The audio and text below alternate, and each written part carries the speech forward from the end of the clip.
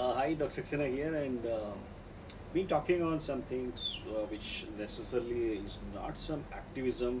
I'm not talking as a social activist here, but I'm really concerned what is happening with our climate change, how these things are moving from one to other.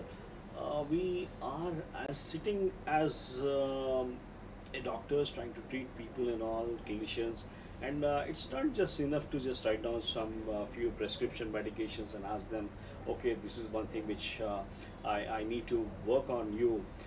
But I would like people to understand that yes, we need to definitely nail down what are the things which are really causing some kind of bad effects.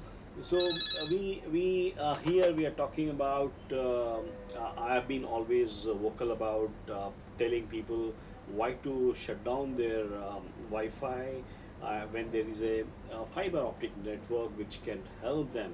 There is no need for wireless communication, and that is what I just want to talk about this.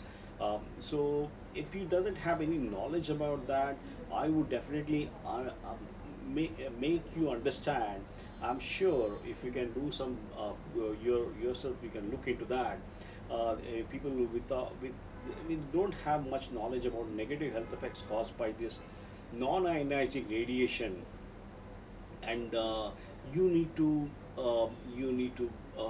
do your homework on this particular stuff.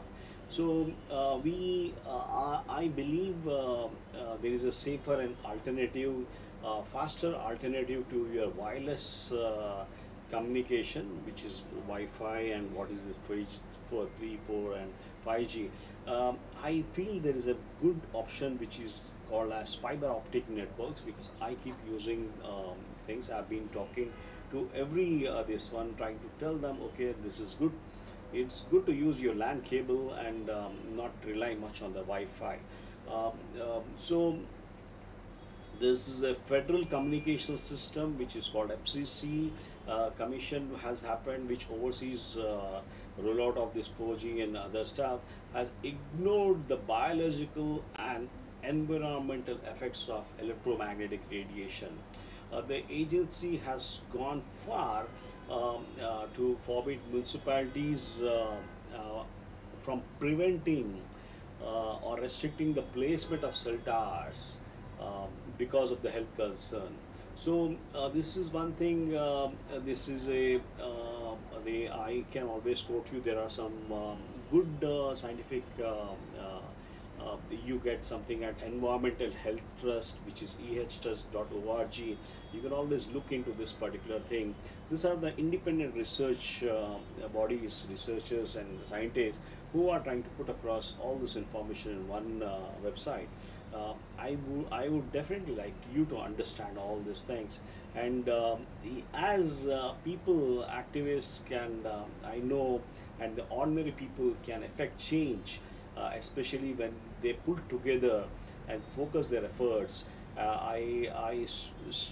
Appeal to one and all to try to use this simple process, not to use Wi-Fi, wireless, say no to wireless, say yes to wired communication, because we are living in this era of modern technology and we need to keep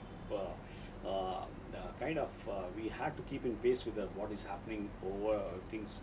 So there I can always talk about there are some I can share with you all the stuffs which I have got, how this uh, uh, wireless communication causing health effects on you.